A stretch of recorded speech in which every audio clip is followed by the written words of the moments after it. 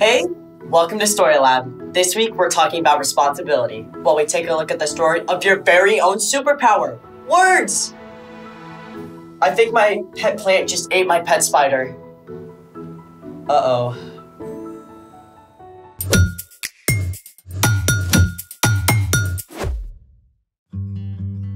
Hey, I'm Skylar. And I'm Sebastian. We're talking about responsibility, which is showing you can be trusted with what is expected of you. Do you like my pet plant? Plants are awesome. But do they really qualify as pets? Absolutely. They're alive and you have to take care of them. True story. Ooh, you have to make sure the plant gets lots of light, but not too much direct sun. Plants also need water, but not too much water or they'll get root rot. Root rot? That sounds like a metal band. If the soil looks dark or sticks to your finger, it's a sign that the plant doesn't need any more water. Most houseplants don't need much plant food either. Unless you got a Venus flytrap, which will eat all your household pests. You know what plants do like?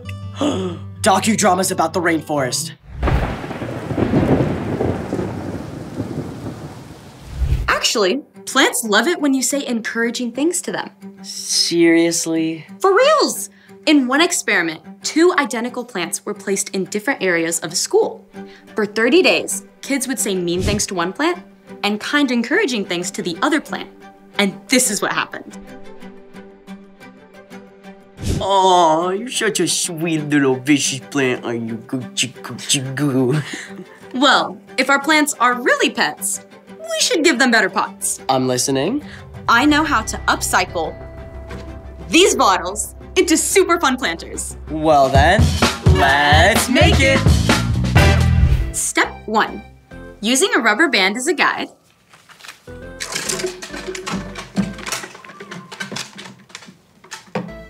use your dry erase marker to draw a circle around your bottle.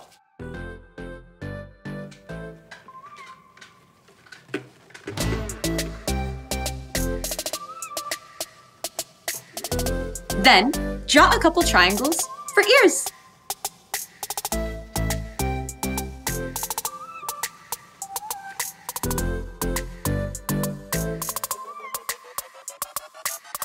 Step 2. Cut down your bottle and punch a few small holes in the bottom. You might need a grown-up's help with this, especially getting it started.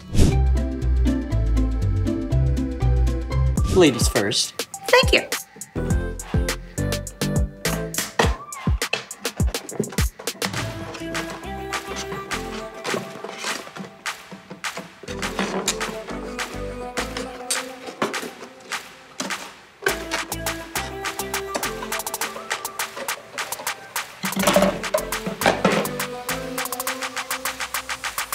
Step 3, paint. You'll need acrylic paint for this part.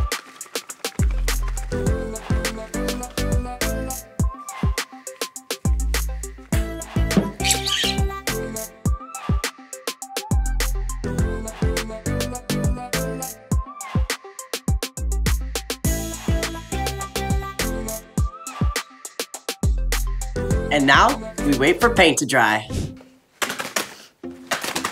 You're shivering. I win.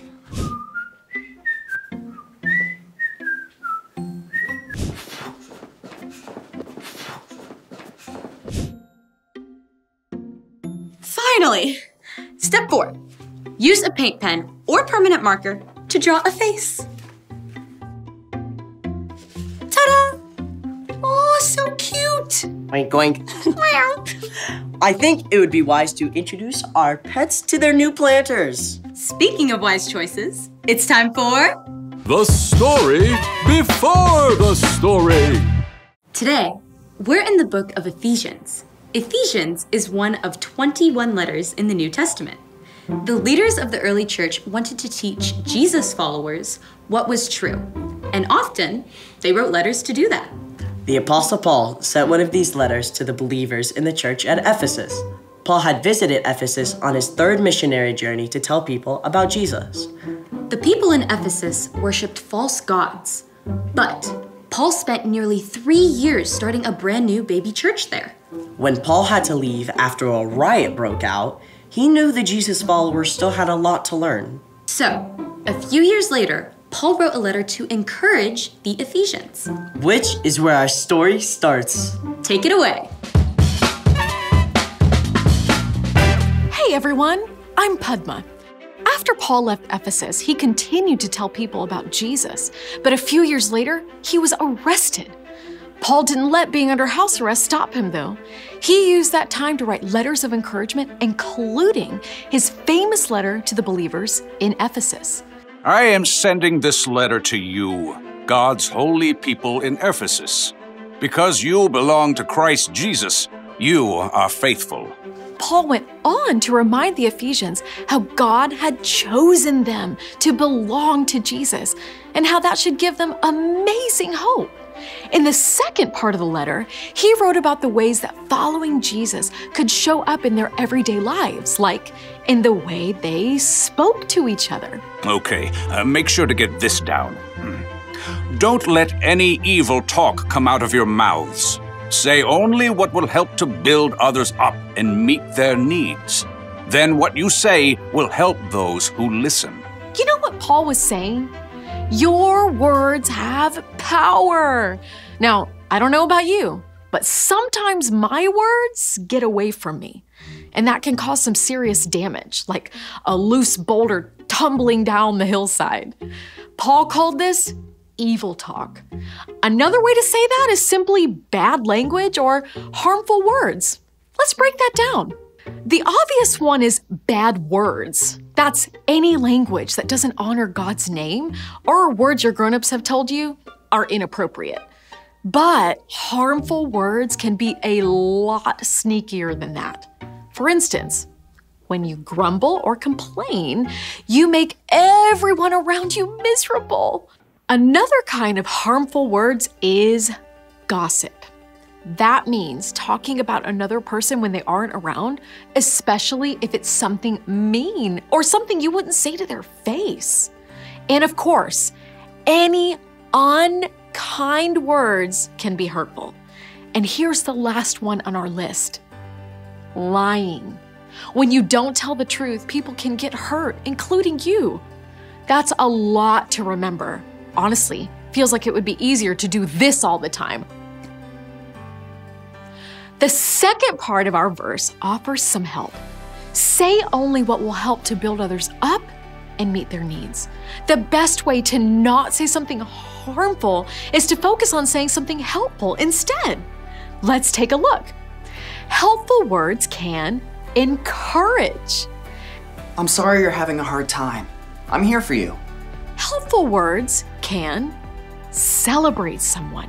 You did awesome. I can totally see how hard you work. Helpful words can serve someone too. Yeah, this confused me at first too, but it's easier if you do this part first. And you can always find something to say thank you for, even when you're tempted to complain.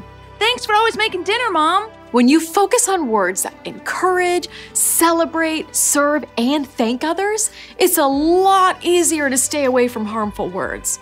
Paul said that by doing that, then what you say will help those who listen. Your words have so much power. There are times you can make someone's day or ruin it with just one sentence.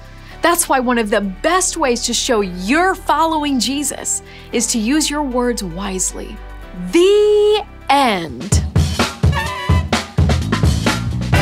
Ouch. That one hits close to home. Yeah, sometimes my words are more like rolling boulders than they are actually helpful. Controlling what you say is one of the toughest things to do. It's veritably arduous. Just studying for a vocab test. So, other than looking up what Sebastian just said, what's our part in the story? Well, the first step is to pay attention. Chances are you don't even notice when you're complaining or when you make an unkind comment about someone. So take time to think before you speak. When you want to grumble at your teacher for giving you another quiz, instead you can thank her for explaining things so well. If your friend says something negative about someone, you can point out something positive about that person. So, The other day, my dad asked me who got mud on the carpet, and I wanted to blame my sister. But I finally spoke up and told him I did it. Those are all great ways to use your words wisely. But truth is, it's hard to control what you say. If you're trying to do it on your own, it's gonna be tough. Exactly. That's why we need Jesus. When you follow Jesus, God sends the Holy Spirit to guide us. We can ask for help anytime we're tempted to use harmful words. How superlative! Translation? That's awesome. I think you've got it. See you next time. Bye. So here's the thing. Use your words wisely. I feel like our pet plants are happy about their potting upgrade. They'll be even happier if we say nice stuff to them. Thanks for joining us in the Story Lab. See you next time. You're the best digestion plant. You are so cute. Entire plant kingdom. I really love your hair. Did you do something